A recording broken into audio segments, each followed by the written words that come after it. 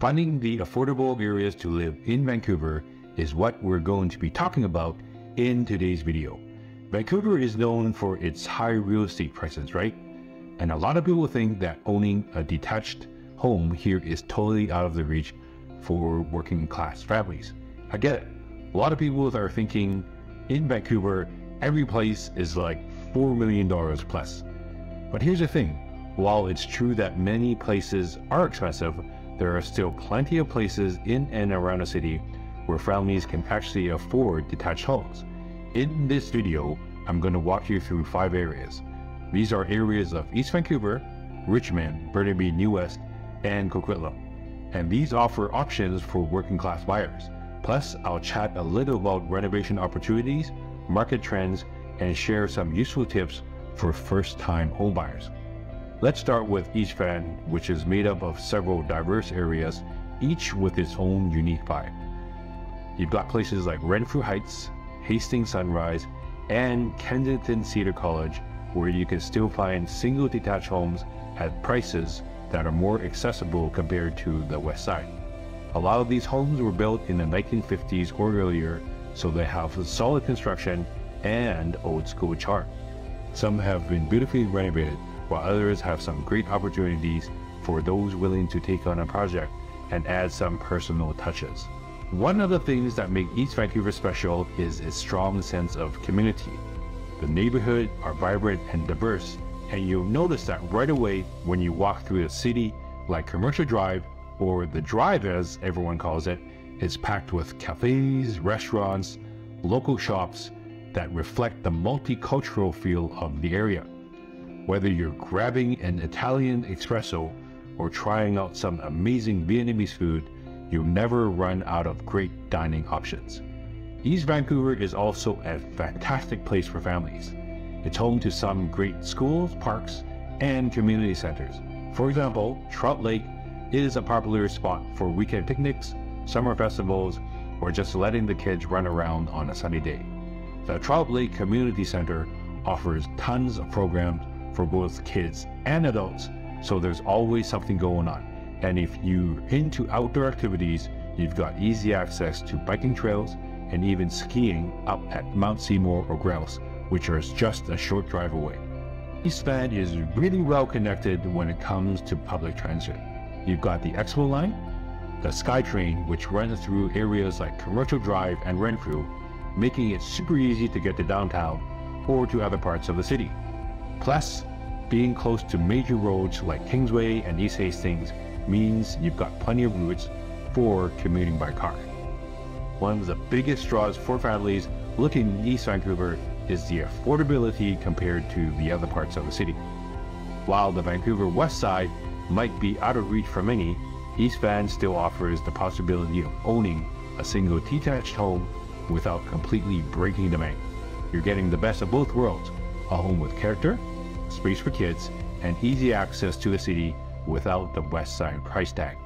An older home that is in decent condition will be around $2.2 million, while a newer home will be around $2.5 to $2.6. Another great thing about East Van is its potential for growth. As the city continues to develop, East Van is seeing more interest from buyers and developers.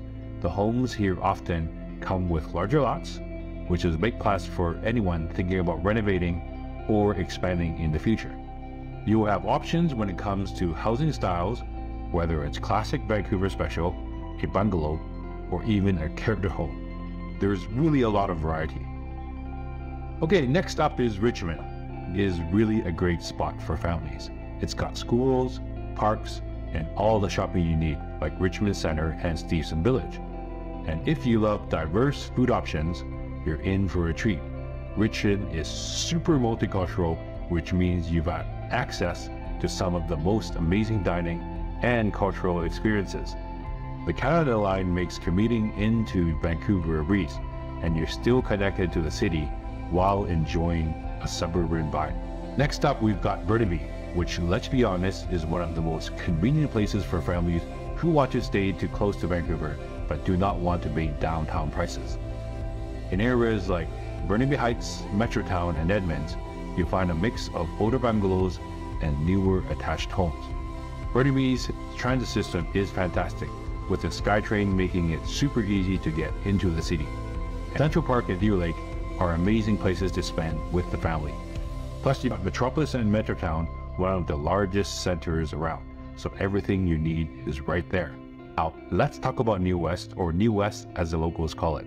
This is one of the most affordable spots to get a single detached home in the Lower Mainland. And like Queensboro, Saperton, and Moody Park, which are more budget-friendly compared to nearby Vancouver or Burnaby, it's got a charming small town feel with tons of heritage homes, local shops, cafes, and community events happening all the time. Moving on to Coquitlam, this city has been growing like crazy. It's a little further east, but if you're looking for space, Coquitlam is where you'll find it.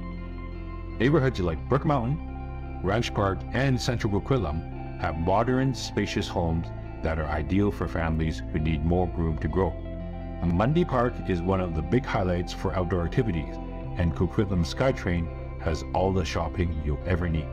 Let's not forget about the potential for renovation in some of these areas.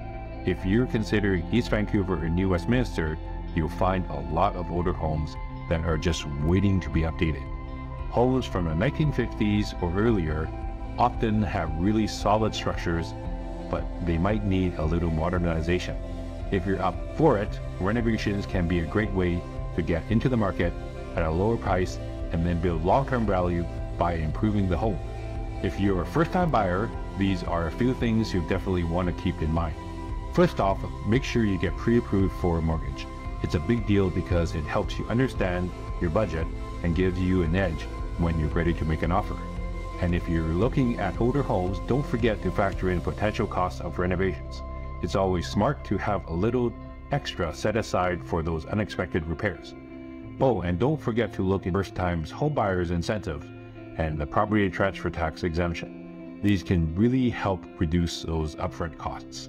Okay, so why would you choose a detached home over a townhouse? Well, for starters, detached homes give you way more space. You get a yard, no shared walls with neighbors, and much more privacy.